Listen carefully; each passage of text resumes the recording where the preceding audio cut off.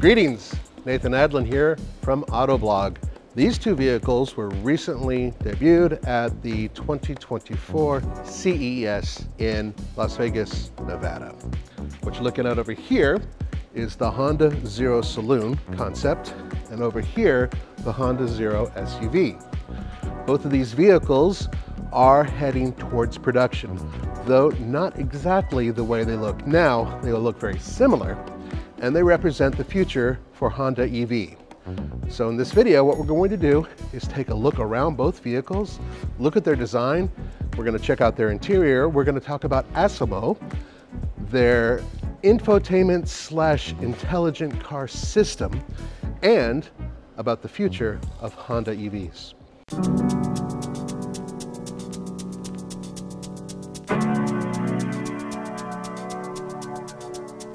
There's a lot to unpack with the Honda Zero Saloon in terms of its overall futuristic design, but one thing I wanted to point out were these headlights, because they open and close with a shield. This is a hark back to the 1980s and 70s and 60s. Well, you could go back quite a ways in terms of vehicles that have these headlights that can pop up, flip over, or in this case, reveal themselves.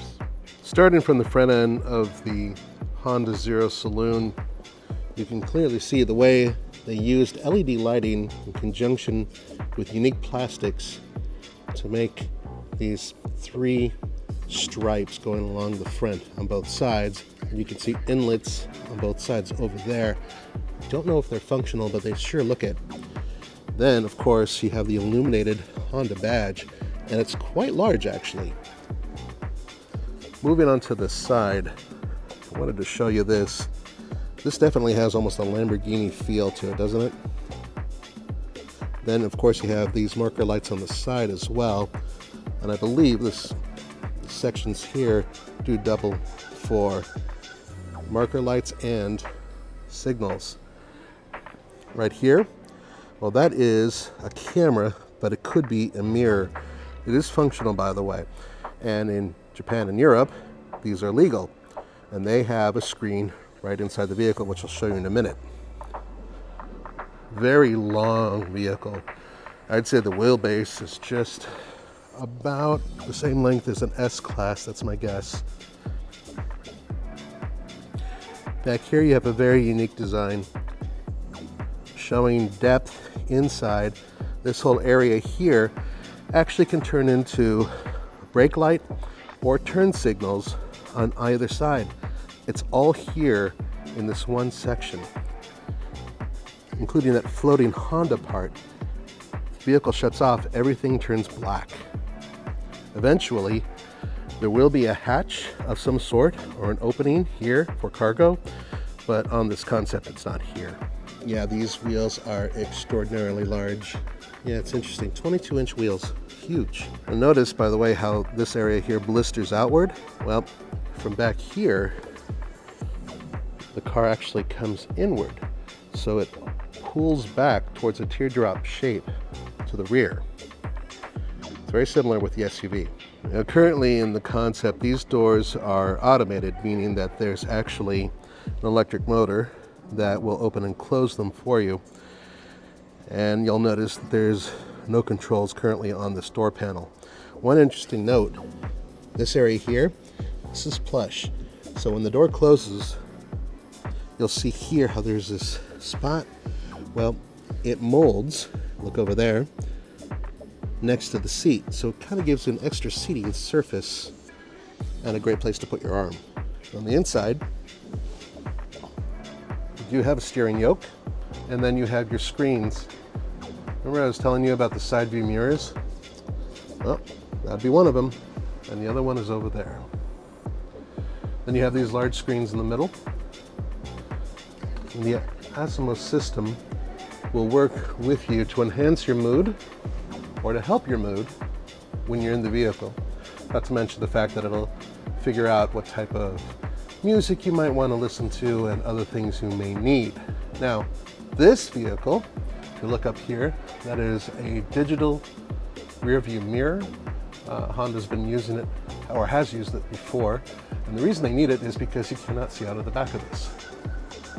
These massive back seats, but no rear glass. But these digital rearview mirrors work quite well. You can see an additional line here, character line going throughout, in addition to one up here. This fixed glass, they are looking to bring it to production. Whether or not it has an opaque window dimmer or a slide or a curtain or something, well, that remains to be seen. Even though this car is going into production, what you're looking at here, some of it won't. Steering yoke, that could go into production, frankly. It does have spots for buttons as well.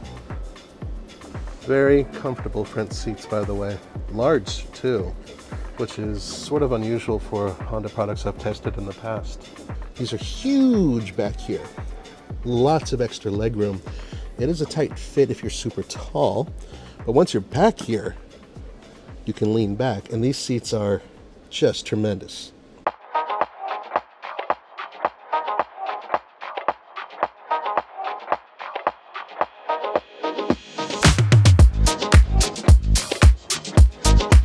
Moving on to the Honda Zero SUV. Wanted to start with its exterior design on the outside. The actual front end, all of this, just like these LEDs here, stretches all the way across. And they can do some cool little dancing and whatnot, but they also work as turn signals in the front. And just like the saloon, you have the large Honda emblem. Very few wasted lines. They do have this lower section, which I'm thinking might actually be functional for cooling. Okay, this is how you do it. It's pretty nifty. You get it with the Zero and the Zero. Now there is storage here. These fold up and close. They could also be tables. Honda loves tables. You have a very flat floor. And the overall opening in here, I would say, is about the size of the Honda HR-V, but then when you move forward, this is a 60-40 split bench, and they fold down, it definitely opens up to what I would say is more of like a CR-V, even bigger perhaps, in terms of internal capacity. No numbers have been released on these vehicles, so I can't tell you how much it can hold yet. Very clean design. And unlike the saloon, this rear glass is functional. It is actual glass.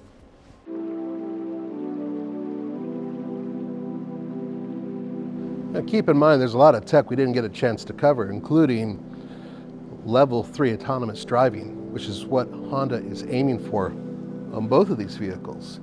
In the near future, you're going to be seeing the SUV go into production first, followed by the saloon and other vehicles. The way they're trying to do the production plant in Ohio is have a line where they'll be able to build EVs, ICE vehicles, and hybrid vehicles all on the same line. And all of that will be coming as soon as 2026. And the plant itself will be opening late 2025.